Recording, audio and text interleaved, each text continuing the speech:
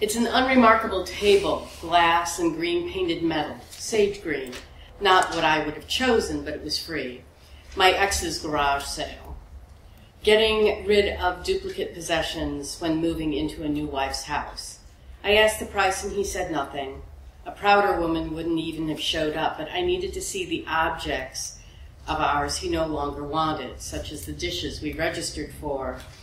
The patio furniture, though, that was new to me, so it didn't carry the weight of rejection. Now it sits on my deck and has made the backyard of the house a vacation.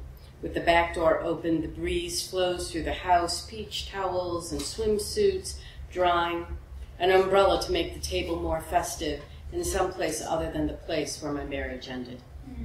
Mm.